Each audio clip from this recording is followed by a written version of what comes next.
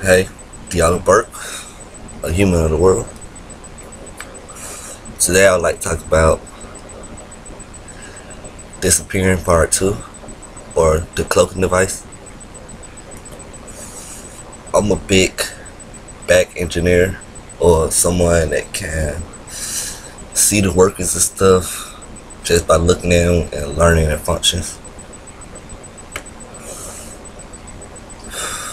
The NSA and other government organizations have come out with a multitude of ideas claiming through government propaganda that they did it first. I believe they have a program that reads our emails. You already know that. But I believe it also steals economic information and creates fake websites and corporations to channel and funnel money for private contractors. So today, I would like to take Project Bluebeam a little bit further to make it replicate alien technology or perceived alien technology. I can't say ET technology.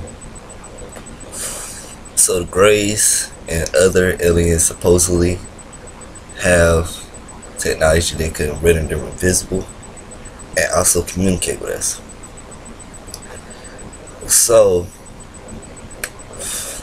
after watching an anime, I think it's called Head Chaos, X Chaos, where they use illusions to make them tangible, I said, why don't you just trick the human brain into not seeing objects and people?